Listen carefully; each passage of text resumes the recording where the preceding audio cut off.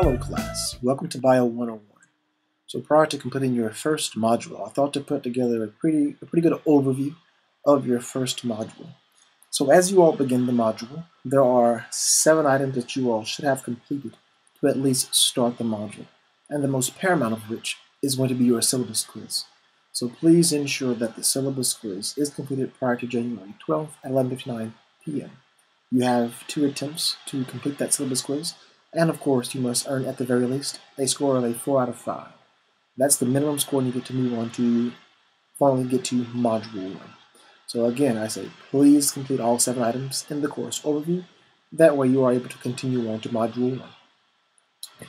So a bit of advice I'll give is, if possible, if at all possible, ensure you complete some work for this Bio 101 course each and every day.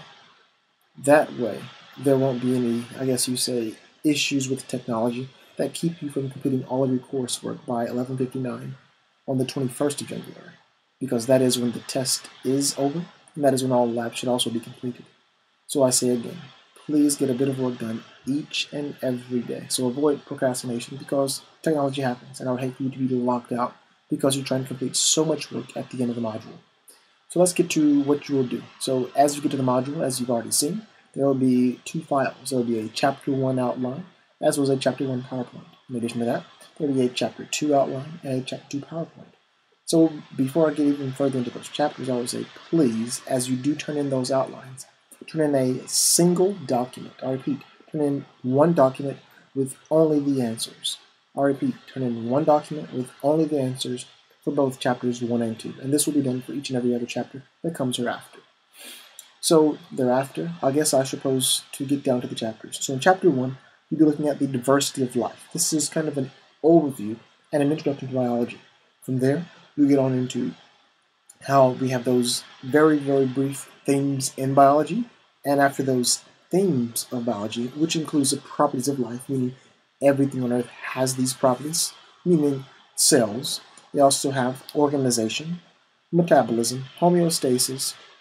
Then, of course, is heredity and growth and reproduction. That's what you'll be learning about in the first part of Chapter 1. And then you get into the process of doing science along with the scientific method. And then this will be ended with core themes in biology, such as the cell theory, being all things being composed of cells, and having those cells, and giving rise to other cells, and that basic unit of life. Thereafter, you move on over into the second of 2 chapters, and you'll end things up with basic chemistry. So what you'll do is look at those 3 subatomic particles, those protons, neutrons, and electrons. And then, of course, how those electrons are enabling chemical bonds to occur, that being the hydrogen bond, that is the covalent bond thereafter, and then, of course, the ionic bond. Thereafter, you get to ions and isotopes.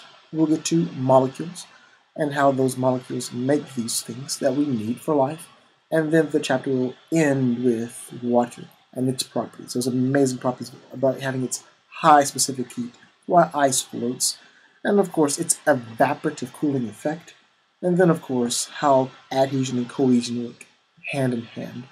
And then finally you get to how water ionizes, and of course, along with pH, the hydrogen power of these solutions.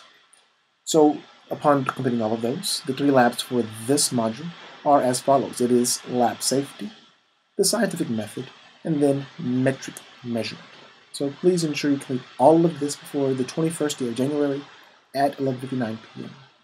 As ever, if anything is ever needed, please do not hesitate to call me, email me, or just stop by if you're on campus.